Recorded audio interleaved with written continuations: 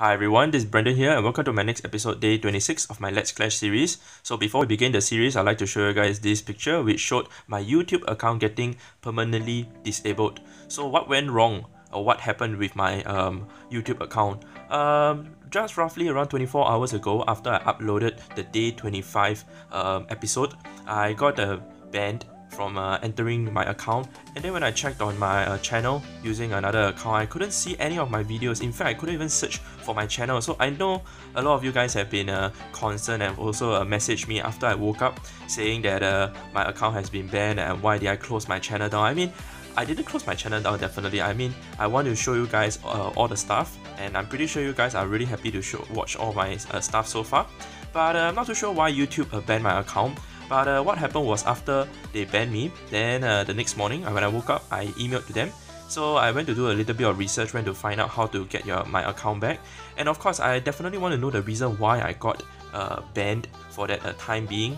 So I went ahead to go and appeal to Google. And I went to email to them. I went to, in fact, I went to call Google too. Before I actually emailed to them, the first thing I did, I called Google's hotline, and they didn't give me a direct response because it was an automated call. And what happened was that they asked me to call back during Monday to Friday, 8 to 5 Pacific time. So definitely during the weekend, it's not going to be a good idea to call them, and it won't be possible for me to have any contact with them via the phone. So it wasn't any help for me to call them in any way.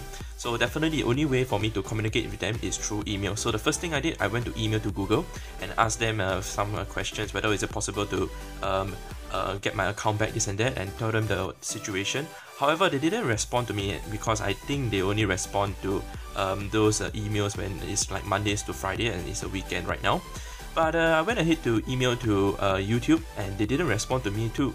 So I went to do a little bit of research, and I found out that there's a way to appeal for accounts being suspended. So I went ahead to do the appeal and fill out the appeal form, submitting it to YouTube. So after like around 5 hours or so, they replied me saying that my account is still suspended because I have broken some of the terms and conditions, this and that. But then when I looked at it, I didn't think that I did do anything wrong. I mean, first things first, I mean, if I really did anything wrong, I would think that YouTube should at least give us a warning, at least tell me beforehand saying that I'm doing this wrong, or maybe doing some copyright issue wrong or whatsoever, and definitely give me a warning before that. And I mean, they could remove the sound from the video and not just close my whole entire channel down. That just didn't feel right. And of course, just closing the whole entire channel down, saying that it's permanently disabled, I don't think that's a very nice thing to do, especially when a lot of people are actually wondering and wanting to know what happened to my account. So I did receive some messages from you guys on the line chat, on whatever messenger, on Facebook, and in fact some of you had popped by my clan SG Gladiators to ask me what happened to my YouTube channel, but why did I close it down, this and that.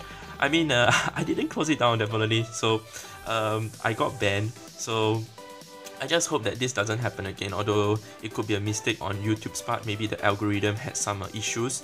Definitely it's an automated algorithm that YouTube uses to actually flag your channels. So this thing actually happened to another YouTuber, another Clash YouTuber, White Lightning HWD. So his account actually got banned too for roughly 48 hours. So it wasn't too bad for me to get banned for 15 hours, taken into consideration that they unbanned me at around 6 p.m. Singapore time, which I got banned at around 3 p.m. after uploading the 25th episode of my Let's Clash series. So I'm not really sure as to why did I get banned. I mean, I'm really new to all this kind of YouTube stuff, as in copyright stuff or whatsoever. So if I did really break any of the terms and the conditions and to do any infringement, I really hope that YouTube can actually do inform me beforehand and not just ban my account for that matter. So I really thank YouTube for being this sympathetic to let me have another chance to go for it. But I still want to know what was the reason why I got banned, because when I emailed to them during the email, I did ask them what was the reason I got banned. The only reply I got back was that my YouTube channel has been reinstated and my channel is active right now. So I didn't get a reason as to why I got banned. So if any of you guys have any idea or whatsoever as to why some of us clashes like a White Lightning or even a Master Roth or even I myself, we got banned. In fact, other channels they got banned. Do stay in the comments what you guys think, and maybe you guys can give us some intrigue enlightenment of why we got banned. But definitely these are some YouTubing stuff which actually requires a lot of YouTubing skills. So I'm not too sure whether you guys will understand all the terms, this and that, whether is it applicable to whatever you guys actually are thinking. So yeah, never mind. That's basically the ban that I just want to inform you guys about. But not to worry, I'm definitely back in action, showing you guys more raids. But it didn't affect me that much. 15 hours ban isn't too much of a pain, and of course I still have my videos being made and edited, and I want to show you guys all the videos. And also I did have something in mind, which if YouTube didn't allow me to get my account back, I was really planning to create another account in 1 week's time. So I will probably create another new YouTube channel and definitely inform you guys somehow or rather to go over there, so that you guys can just carry on and watch the series. Whether my these previous videos, they are all going to be gone or not, I'm not really too bothersome about it. But definitely there's going to be a breakage, not going to be a linkage from the day 1 all the way to day 25. I mean, if you talk about other stuff such as subscribers, etc, this and that, I mean, it's definitely a way to grow just from the start from another second channel, so I'm not too worried about that too. So other people such as Zui's, such as Nick69 Gaming, and other YouTube clashes, they have also messaged me on line chat asking me what happened, and in fact they were helping me around, giving me some advice as to emails to YouTube, but I've already done that beforehand. So I do thank them for that, and of course I do thank whoever that have given me the support, asking me to not be too worried about it. I mean, I'm really not too worried about it. I'm really very relaxed the whole day. I'm just playing my Clash as usual, and then also at the same time just doing some warring on my main account, and also doing other stuff on my other accounts too. So yeah, I'm really not too worried about my channel being banned or whatsoever, being closed down. But I'm really only worried about that I'm not being able to show you guys any more contents. So I'm really passionate about showing you guys all the contents, not really even bothering about the money wise or whatsoever through YouTube. I mean, there are other ways to make money, definitely in real life or whatsoever, not through just making videos or whatsoever, but this is just a form of entertainment for you guys, making sure that you guys will be able to learn something out from my videos. That's why my main purpose of making all these series is to show you guys how I actually play Clash, to educate you guys and giving you guys some tips along the way, and not to just show you guys those kind of crazy loot rates, as to just show you guys those kind of 1 million over rates. I mean, those kind, they only come by when it's down to luck, whether those bases appear for you. So I mean, those rates are really awesome to watch, but the main thing is what you learn from it. If you do not learn anything from those videos, I mean, then it won't help you in your gameplay. It's just really basically for entertainment purpose. So my main purpose of making all these Clash videos is just to entertain the Clash community, and of course to help the community out, to whether is it farming, whether is it attacking, whether is it clan warring or whatsoever case.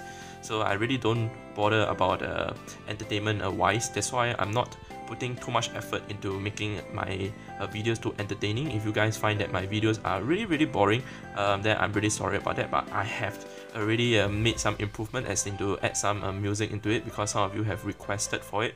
Of course, it do make the video more entertaining, and of course I myself do enjoy having the videos being played on my videos too.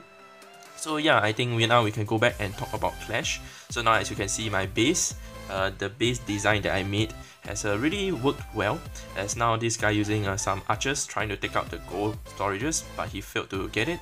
So now going ahead with my very own attack on this Tower 8 with 253,000 gold available. So although the loot isn't that very high, but the loot is very easy to get, easy to access, especially those that are on the outside.